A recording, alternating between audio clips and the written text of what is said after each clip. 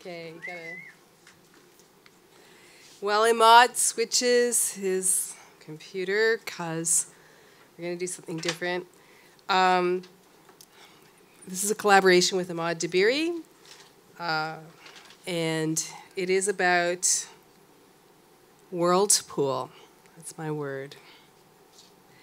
I'll take a moment to explain it. Well, Imad kicks in. Worldpool is, I think, an international teleculture network exchange initially started up in the building that is now Tironi's at 720 Queen Street West, where we conducted live-to-live international transmission performative events using slow-scan video, facsimile machines, Texas Instruments dumb terminals, linked by rotary phones, existing telephone lines, and hacked Government of Canada long-distance phone accounts belonging to the Canada Council.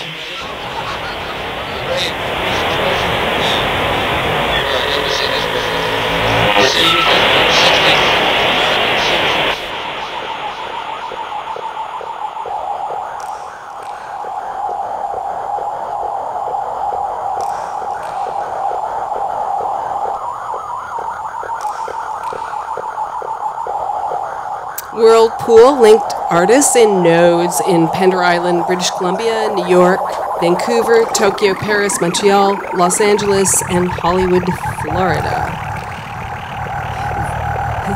Everything you see in this 3-minute presentation are original faxes in my personal collection, never seen before in a public presentation. The way it worked was you sent faxes or slow-scan video transmissions back and forth, altering them, including on purposely integrated noise and glitch.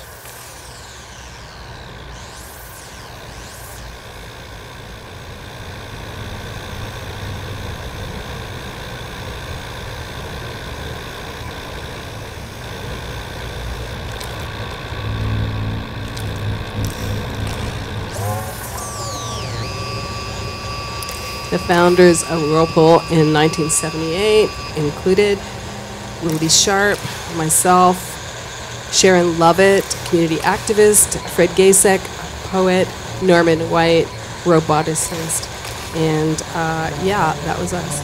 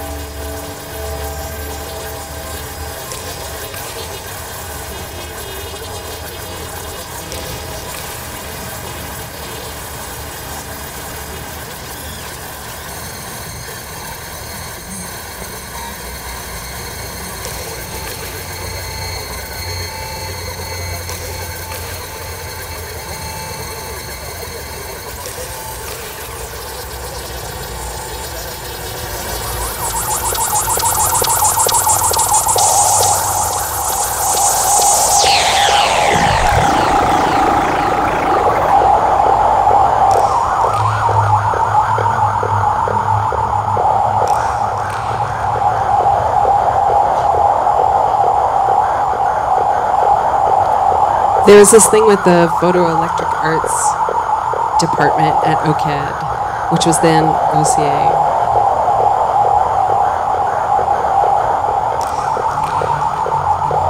Like that's a bulletin board transmission.